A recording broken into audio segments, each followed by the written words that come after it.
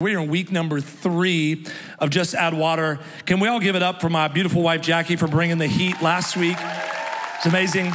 Kicked off this series. You can go back to our YouTube channel and actually check out all of our archived messages.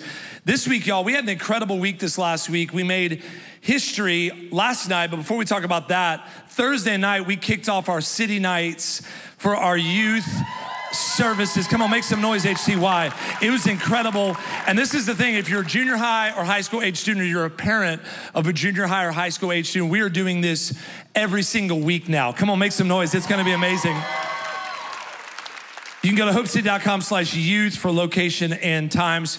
Johnny and Sydney Lovender are leading so strong, and we're so excited for what God is doing in the next generation. Come on, make some noise for the next generation. It's gonna be amazing. And then last night, y'all, we made history for the first time in Hope City history. We had our first Spanish night of worship. I mean, it was incredible. And it is one of many to come because we love the community of a multicultural, multi-generational church. And we love our Spanish-speaking community and our family that gathered last night. It was packed. It was electric. God showed up. People got set free, left better. Come on, make some noise one more time because it was incredible. Love what God is doing at Hope City. Again, if this is your very first time, I'm a crowd participation preacher. I'm not just a speaker. That's what's hanging up here that you see. I'm a preacher, so you can say, that's good, white boy. You can yell that. You can say, is that a windbreaker? Do they make that in men's? It's okay. Like, you can just have some fun. We're gonna have fun. We can have fun in church. Let me pray for you before we dive in today to what God has for us. God, give us ears to hear you. We need it. More than ever, there's so much noise around us, so many things that are uncertain. But God, give us ears to hear you, a mind to understand, and most importantly, God, we position and posture our hearts in a position to receive all that you have for us today. Speak to us today through your word. Give us revelation and insight. God, we now lean in with expectation. If you believe it, say amen. Come on. I've said this before, but I'm gonna continue to echo it. I want you to lean in throughout the rest of this series of Just Add Water with expectation. Don't just come as a spectator. Don't just check a box, I went to church, but really listen to what God is speaking through this series because I believe he has something for us. There's a difference, I said it a moment ago, just kind of in passing. There's a difference between being a spectator where you just have a what's in it for me sort of posture or someone with expectation. I have a friend that says that the breeding ground of expectation is miracles. So when we show up and we are expecting God to move and we gather in his name, I'm telling you, you'll walk out better than when you came in. How many of y'all believe that?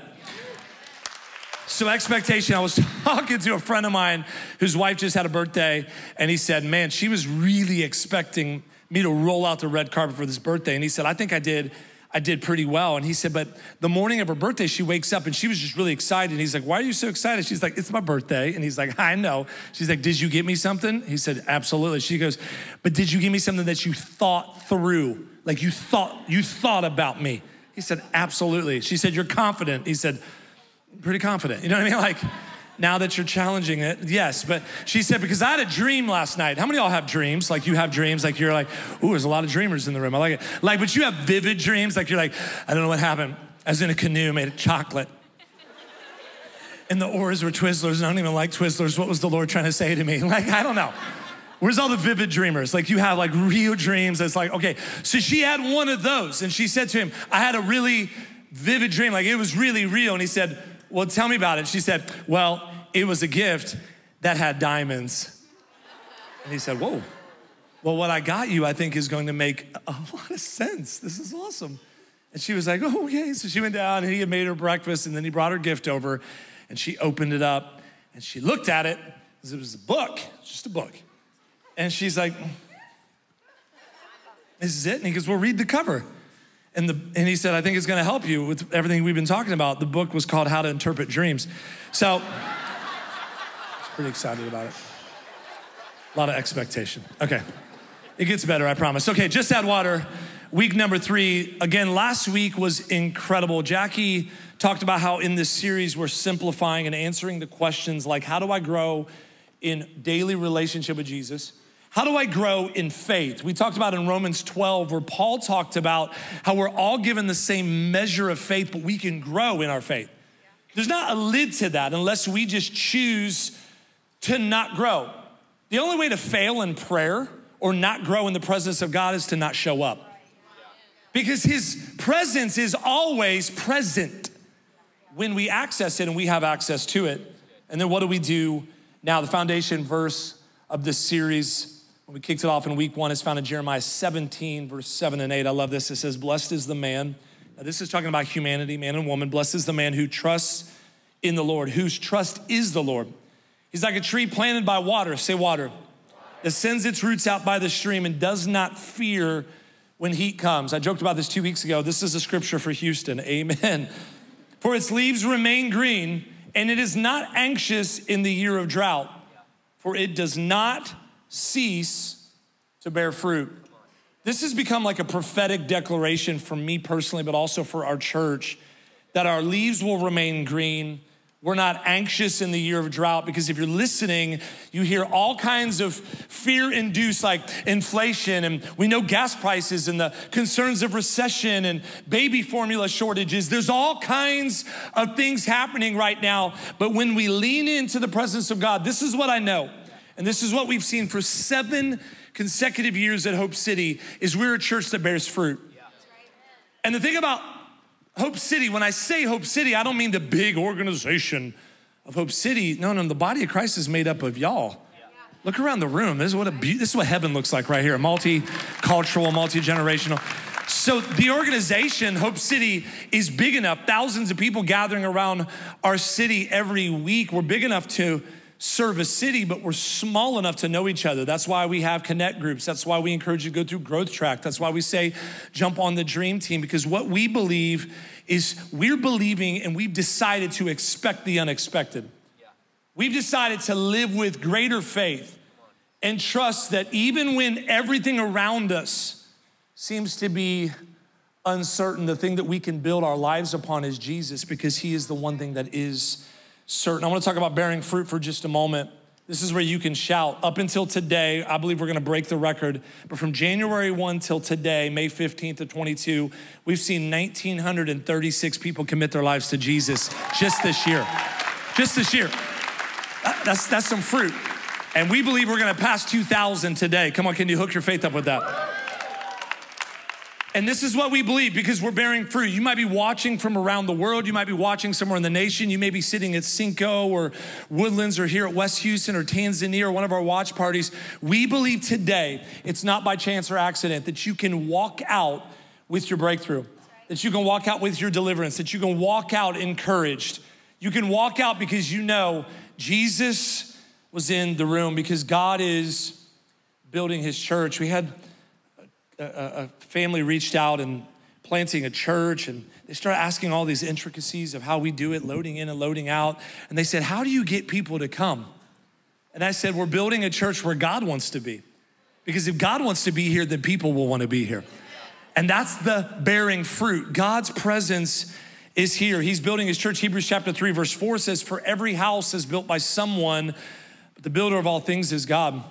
Since day one, 7 years ago, the house was started by someone. The Foster said yes 7 years ago, and now continuing to build in the trajectory of reaching more people, romancing more people to the heart of God, getting in the way of people's storms and seeing people set free.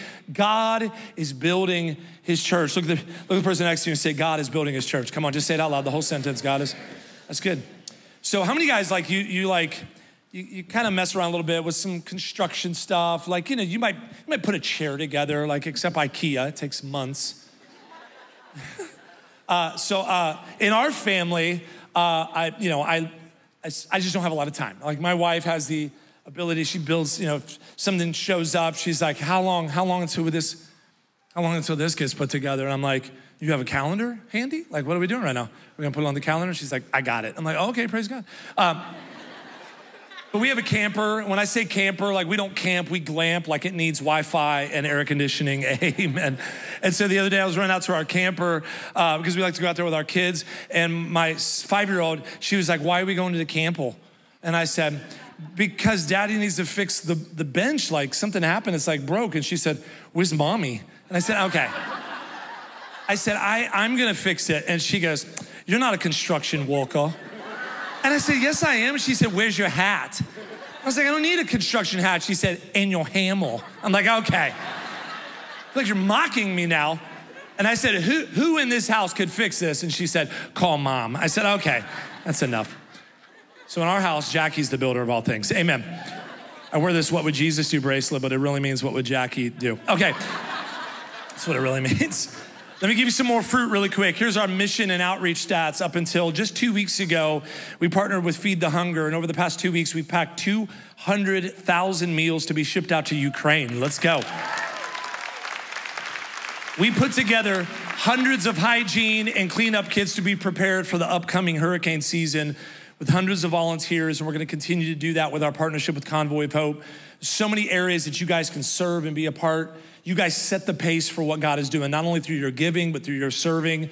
We also, this last 2 weeks, washed clothes and provided meals for hundreds of homeless people locally because, again, your generosity.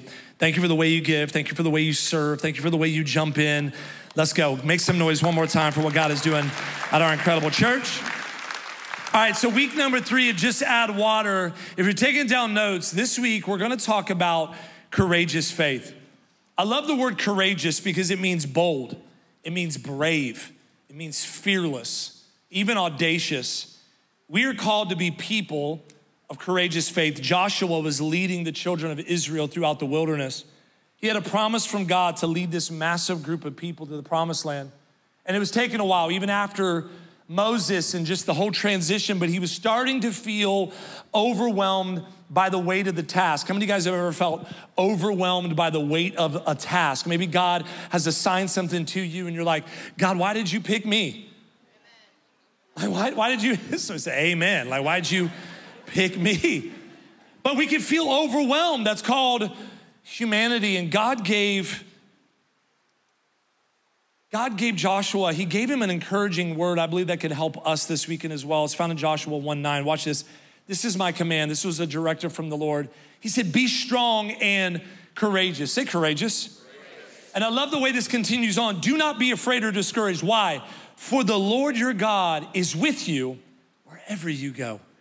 Come on, how many of y'all are grateful that we have a God that's with us wherever we go? In the valley moments, he's with you. In the mountaintop moments, he's with you. At that doctor appointment, he's with you. When everything around you feels chaotic, he's with you. And so I love this verse. This is my command. This is God to us as his kids. Be strong and courageous. Do not be afraid or discouraged, for the Lord your God, you can make it personal. The Lord my God is with me wherever I go. In Matthew 17, week 1, I talked about how Jesus talked about in a parable about if we could just have the faith of a mustard seed. In Romans chapter 12, I mentioned this earlier, but Paul talked about the measure of faith. And again, we all have the ability to grow in our faith, but there are some seasons we go through that are designed for us to grow through. There are some seasons we go through that I'm grateful that the waiting season didn't end up a wasted season, because there's more courageous faith and things that God wants to unlock in us. One of the things that Jackie mentioned last week that I think is so foundational and essential, she talked about guarding our hearts. The Bible says, Proverbs chapter 4, verse 23, and this is essential to staying filled up to a place where you can unlock courageous faith in your life. It says, above all else, guard your heart. Why? For everything you do, it's loaded, flows from it. Everything you do flows from it. She talked about season 1 last week, talked about how we're a seed. She talked specifically how we're not buried, but we're actually planted and covered, and how we need a season. All of us need a season of being invested into. And to add to that, a few months ago, I talked specifically about having someone in your life that pours into you, someone that you're pouring into, and people that are around you to keep you accountable. We all need seasons, and I believe that we're all in seasons consistently where we're the seed and we need to be invested into. Season number 2 that Jackie talked about was checking the seed that we're planting. Are we planting the right seed? Are we planting the right seed for our future? Are you planting the right seed for your current season you're in? Are you checking for weeds in your life and looking around at situations, relationships, toxic thinking, things you're allowing in your life. Are you planting the right seed? Because season number 3, she talked about how we're all called to be in this position where God waters it, then we weed, and then we wait. The waiting season's a frustrating season though. How many of y'all deal with being patient? Like, I mean, it's like you don't know that Houston traffic exists every time. It's like the first time. Like, I can't believe this. What's happening? It's Houston. This is where we're at. But she talked about how even a weed starts as a seed. Think about that. So are we allowing weeds to take root and smother out? Because a weed's job is one job, to strangle, to restrict, and to smother out the good fruit. And then season number 4, this is the one that we want to live in all the time, is a season where we enjoy the harvest, where we're called to plant intentionally. We count on God to water, and he brings the harvest. For week number 3, though, we're gonna talk about seasons where we're supposed to be growing in courageous faith. Because God, I want everybody to hear this. God has never called us to do something that we are only capable of. Wow. We say this a lot, but God will never give us a life where he's not necessary. He'll never open up a door or unlock purpose in our lives that we are only capable of fulfilling. He calls us to do something that requires his help. That's where courageous faith kicks in. And in order to fulfill the call that God has promised for you, more than ever, we need his presence to go before us.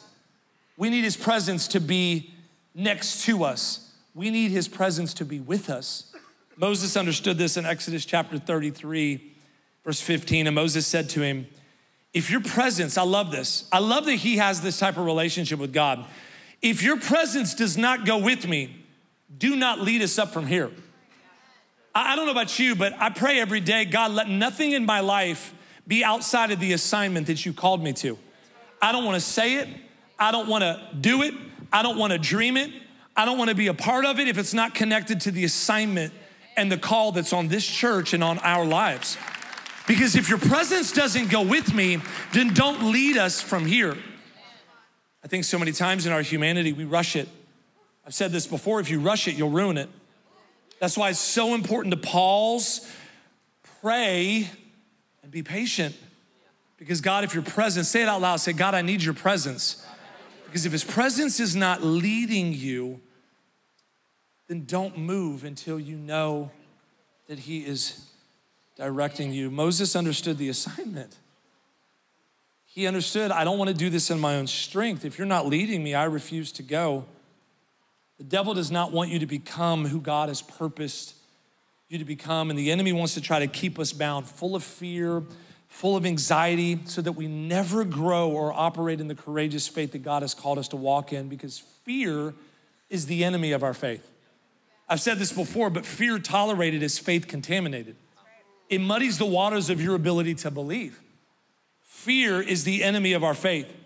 So this weekend, I want to speak to someone's purpose and even their possibility, because you're chosen. You're called by God.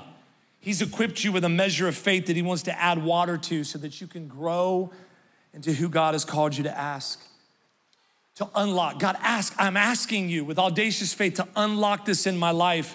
But when you lean into his presence and recognize who you are and whose you are, chosen, called, equipped. Come on, say I'm chosen. Say I'm called and I'm equipped. Some of you need to just prophesy it. I'm chosen, I'm called, and I'm equipped. And God he didn't just design you to just survive life. There's so many people that are just surviving life. Like, what day is it? They're always out of breath. What day is it? It's Wednesday. Okay. It's Wednesday. Like, we're not called to just cruise control Christianity. We're not called to just survive life. We're called to thrive in life, and he's anointed you to finish strong. Come on, somebody. Courageous faith is the key to unlock doors in your path. And I love this. I was writing this down last night, and I just feel like this might be an opportunity for somebody to shout, because for some of you, maybe the enemy has lied to you and told you that the situation you're in is the end. God has the incredible ability to say to be continued. Because the Bible says in Philippians chapter 1, verse 6, and I am certain, I love that opening line, I am certain, I am confident that God who began the good work within you will continue, say to be continued, come on, his work until it is finished on the day when Christ returns. Throughout this series, and if you stick around and you're a part of what Hope City is doing, you're gonna hear me and other guest ministers and Jackie say this a lot. We talk a lot about the first 15 challenge. How many of you guys do it every day, the first 15 challenge? That's a little bit better. 2 weeks ago, I asked and 9 people. They're like, and they were just kind of like, yeah, sure. No, the first 15 challenges every day. You wake up and you're intentional about your spiritual disciplines. Every day you read the Bible 5 minutes, just 5 minutes. Just unlock some faith. You read the Bible for 5 minutes, then you worship for 5 minutes. Then you pray for 5 minutes. And then you simply remember. You sit and just remember all that God has done for 5 minutes, just 15 to 20 minutes. I added the last one. We just called it the first 15, and then we added the fourth one, so it actually makes it 20. But the truth is, it's first 20 challenge, amen. But the hungrier you get in the presence of God, 15 minutes isn't long enough. 20 minutes isn't long enough. Man, I get in there and look and say, it's been 45 minutes. I got to go to this meeting, but this isn't long enough. We talk about this a lot at Hope City, that there's a reason why your windshield is bigger than your rearview mirror. God is far more interested in your future than your past. And a lot of times when we just simply remember all that God does, it activates faith for the now and builds our faith for the future. When you just take a moment to look back, the truth is, I'm not sure it's a faith problem sometimes that we have. I wonder if it's a simply remembering problem. That we don't just stop. Because the enemy's really good about just putting a fog around you that says you're not gonna get through this. This distraction, this is the one. This situation is what's gonna keep you from your assignment. This is the one that's gonna destroy you financially. This is the sickness that's gonna take you out. Just pause and say, whoa, whoa, whoa. But God showed up for me here, and he delivered me over here, and he fought for me right here. And I say this a lot because I need you to grab it. When we simply remember, it's easy to push out and evict the things that are consuming you and distracting you. And I believe it's an incredible opportunity as our church family to grow in our faith. Because with everything around us that's uncertain, again, I said it earlier, between inflation and gas prices and the threat of recession and all that's happening around. How many of y'all are carpooling? You're like, I'm riding with you. No matter what, I'm riding with you. I'll just... No, we're all going through it. But this is a great opportunity for us to redirect that thinking. I grew up in like churchy church, where the pastor would get up and say, some of y'all just need to rearrange your stinking thinking. It's catchy, I didn't forget it, amen. But it's the truth. We have to redirect our thoughts towards the Lord. 2 Corinthians chapter 10, verse 5 says that we are to take captive every thought that exalts itself against the knowledge of God and bring it into obedience to Christ. So as we talk about courageous faith, I believe there's some things that we've been allowing in our lives that's consuming us.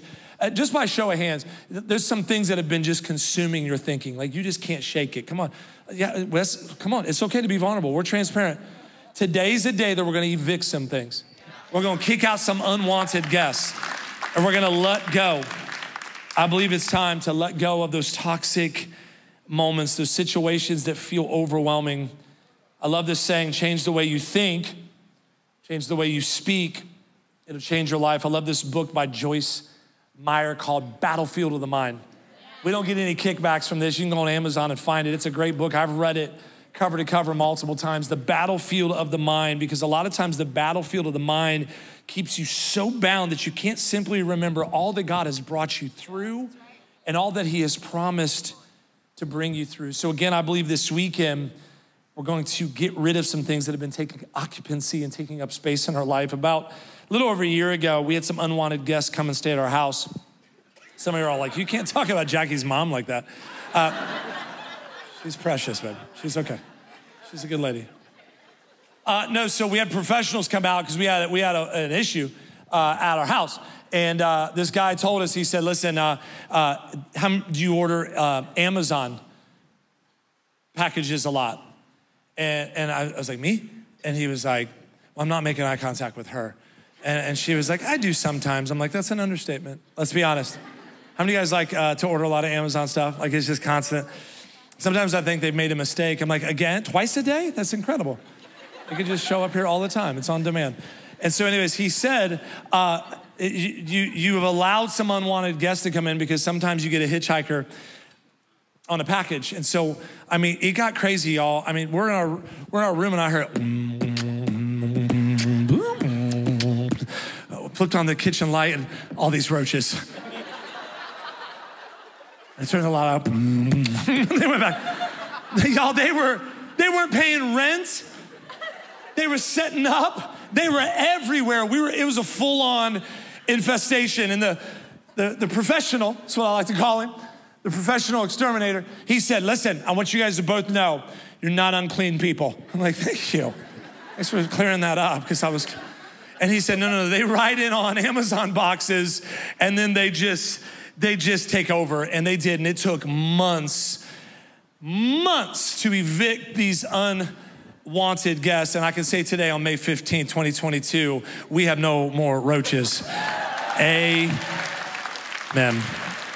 He actually said, the exterminator said, that either it came in on an Amazon package or maybe it crawled out of somebody's purse at church. This is me. I'll blame some of you. Blame some of you. But today we're gonna evict some unwanted thinking and some things that have been trying to hold us captive, some stuff that has been maybe robbing us of our joy. And I believe that God wants to pull us up out of some low places. I believe throughout this series, we're gonna continue to see faith rise. Look at the person next to you and say, God's already working. Come on, we're talking about courageous faith. God is already working. He's fighting for you in battles that you don't even know about. Hebrews 11:1 says, now faith, I love this, is the confidence of what we hope for and the assurance of what we do not see. 2 Corinthians 5:7 says, for we walk by faith, not by sight. Living our lives in a manner consistent, I love this line, consistent with our confident belief in God's promises. Courageous faith and confident belief in God's promises will get you through every season. We're gonna unpack some more seasons. Last week, Jackie did it so eloquently, but some seasons we walk through, God will give us direction without the details. How many of y'all have experienced that before? You're like, okay, God, I'm ready. And then it's like, you don't hear anything else. You're like, okay, did I do something wrong? Genesis 12, almost feels like God will be silent in a season to unlock courageous faith in our lives. In Genesis 12, God revealed to Abraham and Sarah, he said, hey, you're gonna have a baby, you're gonna have a son. He tells Abraham, you're gonna be the father of many nations. And Abraham's like, Sarah's super, super old. That's the Message translation. He said super twice. Like, how are you gonna make this all work out? It took over 25 years to get from the promise to provision. The waiting season of you're gonna have a son and be the father of many nations. I'm sure multiple times Abraham and Sarah wanted to give up. That's why I said a moment ago to not allow the waiting season to be a wasted season. What is God trying to teach you now? What is he trying to direct you in now? What is he trying to grow you up in faith now for future seasons? That's for somebody. God is trying to equip you with arsenal and weaponry and tools that you need now, that he's building in you now to be able to take on what he's entrusting you with later. I love that Sarah and Abraham, as they trusted and believed what God would say, it ultimately came to pass. Everything that God had promised them was truly on the other side of their waiting. In Genesis 6, God instructed Noah, we love this story, build this huge ark. He was ridiculed and mocked for over 120 years in the waiting season. He was talking about water falling from the sky that we call rain, but in those days, they had never seen rain before. The earth was watered from the ground and the soil up. So he was mocked and ridiculed. In between the promise and the provision, he waited on the Lord. He held on to the initial word from the Lord. He just kept going back. This is for somebody. He just kept going back to what the Father told him last. Some of you have heard this story before, but last summer I was teaching our Daphne to swim, and I'm teaching Fox now. It's not going as well, I'll be honest. He thought I was trying to waterboard him the other night. He was pretty upset at me. But Daphne, I was trying to teach her, and she had her little floaties on, and I said, okay, baby, listen, you're gonna have the floaties on. And so when you're in the water, you got a puppy dog paddle. And she said, okay, puppy dog paddle. I said, yeah, go dog paddle. She said, puppy dog paddle. I said, puppy dog paddle, that's fine. And so I said, then you kick your feet. So she was kicking her feet. I said, but listen, and then you hold your breath. You hold your breath. And so she was doing that, and I was walking through it. Jackie's looking out the window like, he's such a good dad. At least that's what I envisioned. That's what I thought she was saying. She was like, dinner's ready. But she was looking at me. She's like, and so I'm watching, and I said, babe, this is important. If you never have your little floaties on and you fall in the water, what are you gonna do? She said, puppy paddle. I said, puppy paddle. What are you gonna do? She said, kick my feet. I said, kick your feet. And what are you gonna do? She said, hold my breath. I said, hold your breath. Good job, you got it, you got it. Well, I got distracted somehow with Brecken. I was over talking to him, and we were distracted, and she had taken her floaty off, or her older sister Finley took her floaty off, and we were all going in the house, and Jackie said, where's Daphne? She had fallen in the deep end of the pool, and I didn't know it. There was so much other things happening. She fell in, I saw her floaties, and you know, for an hour and a half, I had been teaching her to puppy paddle and to kick, right? And to hold her breath. And she's now in the deep end of the pool, and I run over, I can't find, she's in the bottom of the pool, y'all. Sit at the bottom of the pool. And I could have said, you're doing it, good job, you've learned. No, y'all, I jumped in and I pulled her out really quickly, and I held her, and she was panicking, and we went in the house, and I was a wreck. I mean, I was an absolute mess. And Jackie said, hey, look at me, look at me. She said, you did good. She said she did what her daddy told her last. She held her breath, and she paddled, and she knew that you would come and rescue her. For some of you in the waiting season, that courageous faith is to just simply go back to what the Father told you last. In Genesis 37, God gave Joseph a dream. Joseph waited 13 years for the fulfillment of that God-given dream. In 1 Samuel 16, David was anointed. What an amazing moment. But it took over 10 years from the day he was anointed to be crowned king. So if God is making you wait, I just want somebody to hear this. If God is making you wait, then you're in good company. You're in really good company right now. Write this down if you're taking down notes. Courageous faith still trusts him even when you can't track him. Courageous faith still trusts. I trust you, God, even when I can't track you. Because even in seasons where it's really hard to grasp the details, God is still working it for your good. I remember when we were traveling before we became the lead pastors here, we were traveling quite a bit, helping churches. I have a heart for evangelism. We've seen hundreds of thousands of people saved, and we got 2 booking requests, and people were sending in like, hey, we want Daniel to come and preach, and so we got 2 booking requests. Some of you maybe have heard this before, but the same weekend, we got a booking request to go to Miami, okay, and Memphis. Nobody wants to go there. Nobody wants to. No offense, we're watching Memphis, we love Elvis. Amen, it's his stomping grounds. But I saw the invitations, and I said, Jackie, I said, hey, guess what? We're going to Miami. Hey, there we go. Surf and turf. We're gonna have like lobster and filet and blue water. Is a little different than Galveston, just a little bit. And so we're gonna go to Miami, and she's like, okay, cool. Hey, did you see the other booking requests? I said, what? And she said, to Memphis. I said, oh, we can go another time. She said, I really think you should read it.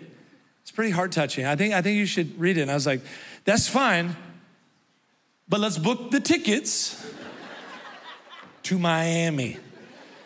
And so the booking request, the first one, Miami, was like, it's a conference, this is an influencing moment. It's a big stage with thousands of people and nice hotel and all-inclusive. I'm like, yes, Lord, even if it's not you, yes, Lord. I'll ask for forgiveness later, God. If I miss you, at least I wanna miss you with scallops, bacon-wrapped items.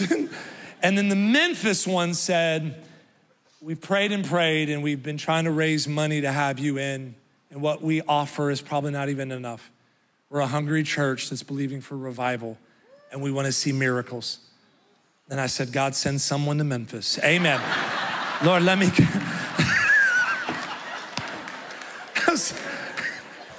Lord, I have so many other friends. I can just send Brandon Lake, God, send somebody. Send somebody. So my wife said, what are we doing? I said, buy the tickets to Miami. So she bought the tickets to Memphis. And so we ended up in Memphis, and we show up at this little church, and I'm telling you, the countdown's on. There's 9 people in the room. They all act like they were forced to be there, including this one girl and her mom. And the room ended up filling in, but it was a small little church, and this girl acted like she did not want to be there. She had an attitude. She was frustrated, and her mom was like, this is my daughter. And I said, you don't act like you want to be here. She said, I don't want to be here. And I said, why are you here? She said, because she drugged me. She literally made me get in the car and made me come. I said, we have a lot in common. She made me come. She bought the tickets. I'm here because of her. I was supposed to be in Miami right now. So then we got through all of that. Y'all, God showed up. I'm telling you, courageous faith to begin to rise, and supernatural, audacious faith like that is only crazy until it happens. And I'm telling you, God showed up. Miracles begin to break out. God healed that little girl. She had been cutting. She had cuts and scars all over her arms. I saw them before the service. God transformed whatever was broken inside, and God healed her in the external. Everybody saw it because they knew her. Scars and cuts disappeared. It was like overseas tent revival, Smith Wigglesworth, you read about it type of story. God showed up. And I couldn't track what God was doing. He gave us direction, but I didn't have the details. The truth is, in those moments, all he's asking for is obedience. He's just asking for you to say yes. What has God been asking of you that is keeping you from growing in courageous faith because there's a lid on your life? That measure of faith, is it growing in your life? I'm telling you, it will grow if you'll say yes, if you'll lean in. We also learned courageous faith in God during that season increases our inward capacity, that our faith in God becomes bigger than our challenges. There's a stretching that happens. You know, a rubber band is only valuable when it's stretched. But sometimes in that stretching, you think it's designed to break you. But the truth is that stretching is actually designed to add more to your life. I feel like somebody should say amen right there. You'll have a boldness that says, I'm gonna stop talking about how big my giant is, and I'm gonna start talking about how big my God is that can defeat every Goliath in my life. Instead of talking about all my problems, when you have courageous faith, you'll start being thankful for all his promises. I was so thankful today. I drove over here today and just kept saying over and over, God, I'm thankful for this. I may not have it all figured out, but I'm thankful for this. I may not have exactly what I have prayed for in this, but I'm thankful that you've showed up here. And there's just this gratitude. And I'm telling you, when you have and this is gonna sound cheesy, but you'll remember because it rhymes. When you have an attitude of gratitude, I'm telling you, it removes the lid in your life. But humanity and our human-mindedness is real. And a lot of times we can get caught up in expectations that were unmet. I met a guy last week who was struggling with some frustrations towards God. He said, I know I'm called to this. I know I was supposed to do this. And then the more we unpacked it, the more we realized it wasn't a God issue. It was actually, he had expectations and limitations in his humanity that he put on God. It just wasn't God's timing. And I said, you know, sometimes in that direction or that lack of detail, sometimes it's for your protection. Maybe God is trying to align some things for you now. And we begin to talk about courageous faith and begin to encourage him like God's not done with you yet. You've survived 100% of your worst days. Get back up again. Stand up again. Allow faith to grow in you again. And I gave him 3 verses. I said, I want to give you 3 verses to encourage you. And I think they'll encourage us this weekend as well. Ecclesiastes chapter 3, verse 1. I said, watch this. You had expectations and maybe the timing wasn't right. For everything there is a season and time for every matter under heaven. Psalms 27:14, one of my favorite verses. Wait patiently for the Lord. Be brave and courageous. Come on, say courageous. Yes, wait patiently for the Lord. We deal with patience. I asked earlier, and a bunch of you were like, you were impatient. You were like, I don't even. We deal with this at a young age. I remember as a kid, things are so much different now. When I was 11 to 13, like my oldest 2, my mom would say, hey, I'm gonna go run errands. I'll be back for you. I couldn't call her. We didn't have pagers. I just waited. I had to wait, sometimes an hour and a half. She'd pull up. Like, where have you been? She's like, get in, let's go. So our kids now, I'm like, I'll be there at 7:30. It's 7:32. I get 3 texts and 2 calls. Where are you at?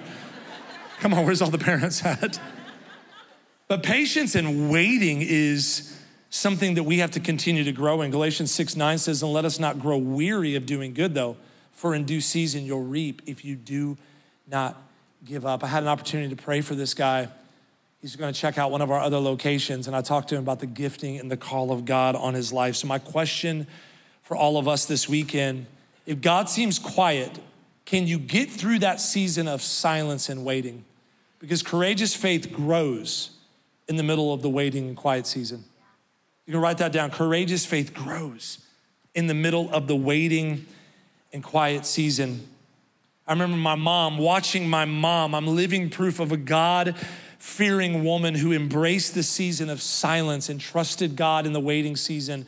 When she was believing that my alcoholic and drug addict dad would come to know the Lord, she was patient in the waiting season. I know it's not easy, and when we're on the other side of it, she can shout from the rooftops, but for the years of turmoil and the frustration, I'm grateful for a God-fearing woman that says, I still will choose to trust God in the middle of it. Come on, somebody, if you're choosing to trust God in the middle of it, I'm telling you, his promises don't have expiration dates on them.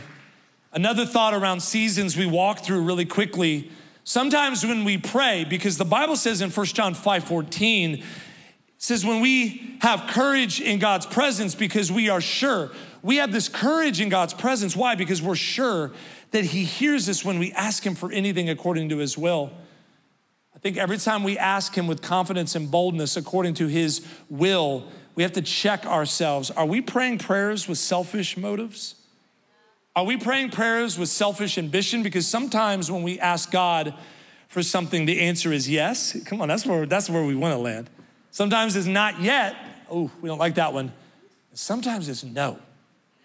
Like, God, I pray that you would derail Sheila.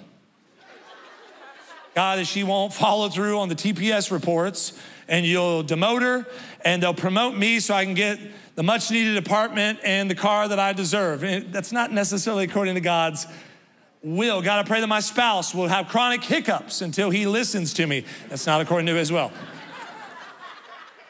I had hiccups for 4 straight days last week. I wondered, I was like, Jackie, what have you been praying? While we're on this, a little side note, we're a church and we want to be a people that spends more time praying for people than talking badly about them. And I feel like for some, we need to check ourselves because we just talk.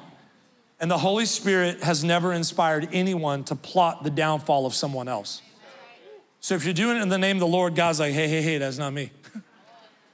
We have to start praying more. We have to start spending time in God's presence more. And I think this question, this checking our motives, because in seasons that we're currently in of not yet or even no to those prayers, my question for us, all of us, is will we choose to still praise and worship him? Because courageous faith will choose to praise and worship in every season. Courageous faith will choose to praise and worship and spend time with the presence of God in every season. If it's yes, I'll praise you. If it's not yet, I'll choose to praise you. If it's no, then I know that you know what's best for me. I'll still choose to pursue and praise you. We oftentimes ride this emotional roller coaster of what we think faith is. It's really a shaking, fleeting, unsettled idea of what faith is. And I believe that this weekend, God is equipping us so much more. He wants to equip us with that courageous faith. I'm gonna give you 3, and then we're gonna bring it in for landing. Some of y'all are looking at your watches. I promise you, you'll beat the Methodists to Golden Corral. I've got you. I've got you. 3 characteristics of growing a courageous faith. Number 1, courageous faith equips us with boldness. It equips you with boldness. And I love that courageous, the word bold, brave, fearless. Proverbs 28:1 says, the ungodly man flees when no one pursues, but the righteous is confident as a lion.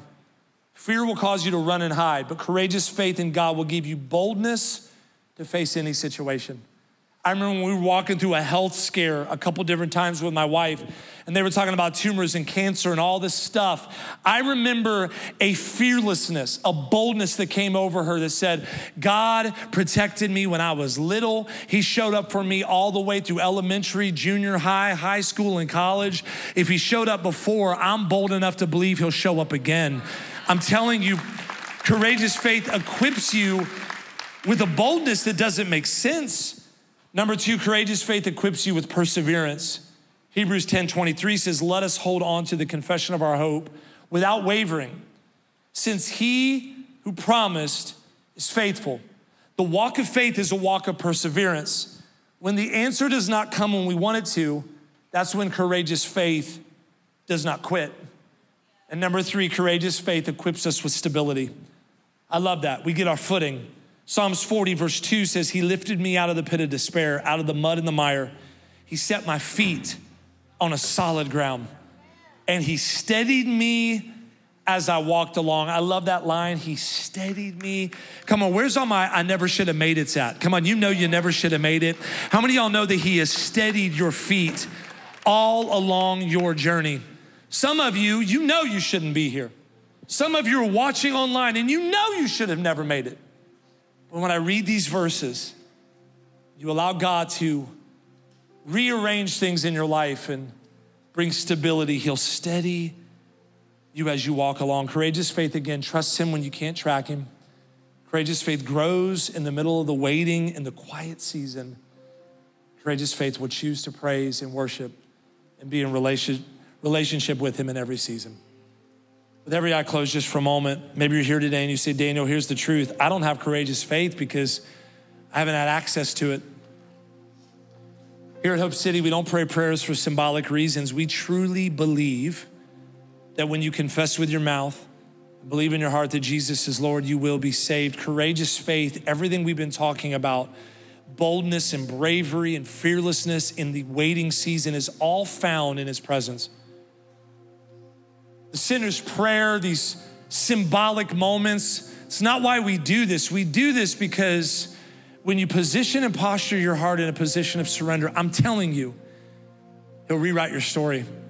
He did for my dad, who was broken and messed up and messy, but here's the truth. And I love this statement at Hope City, you can belong before you believe. I sometimes believe Christianity is a little bit of a marathon. I believe that we can speak into you weekly, and then God, when you allow him access, will begin to unlock hope in your life. If you're here today, I'm gonna give you an opportunity and count to 3. I won't embarrass you, I promise you, that's not what we do. But I'm gonna count to 3, and if you're the first invitation, you say, Daniel, I want access to this type of courageous faith, but I don't know Jesus. And for the first time today, I wanna surrender my life to him. This costs you no money. The only thing this takes is surrender. Maybe the second invitation, you say, Daniel, here's the truth. I used to walk with God, but I fell away, and I need to rededicate my life today. I've been living messy, I've been living pretty reckless, and today's the day. I just need to make things right with Jesus. When I count to 3, if you're either one of those invitations, 1, I wanna give my life to Jesus. 2, I wanna surrender my life again and rededicate my life. When I hit 3, I want you to lift up your hand across all of our locations. 3, if that's you, lift up your hand. I see you, I see you, I see you. I see you, I see you, I see you. Here at West Houston, hands are going up everywhere.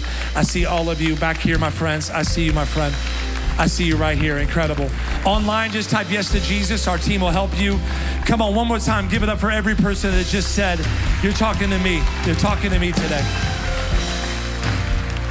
I want everybody to pray this prayer, including people watching online. Say this out loud across all of our locations. Jesus, today is my day of surrender. I've been living for me, and it's not working. From today on, I choose to live for you. I repent for all my issues, all my struggles, all my poor choices. I let go of it now, and I ask for your forgiveness. From today on, I'm gonna live for you. You are my Father, you're my Savior, and you're my Lord. Thank you for your grace, for every goof up. Thank you for your mercy, for every mistake, and unlocking courageous faith in my life today. In Jesus' name. Come on, somebody make some noise. Give God praise. Let's go.